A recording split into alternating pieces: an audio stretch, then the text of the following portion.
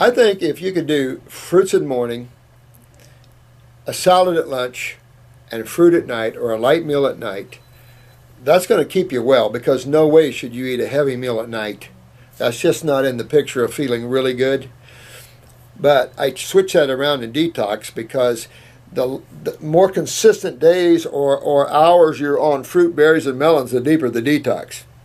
If you do fruit, salad, fruit, which is what we recommended for years, and I did because that's my lifestyle, and I feel good not eating heavy meals at night. I like to eat light. I like to eat my fruits in the morning. That's essential. And light fruits or watermelon or whatever at night, and then my salad at lunch. It's just kind of a habit I'm into.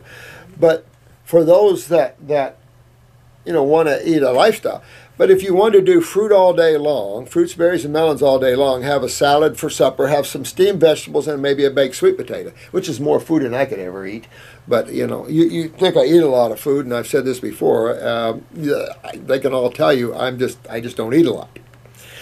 But with that said, you could have a salad and steamed vegetables. For those that do eat meats, you could have once a week or two, or twice a week at the very friggin' most, have a piece of dead fish or chicken on top of your salad. You could do that. No starch with that at all.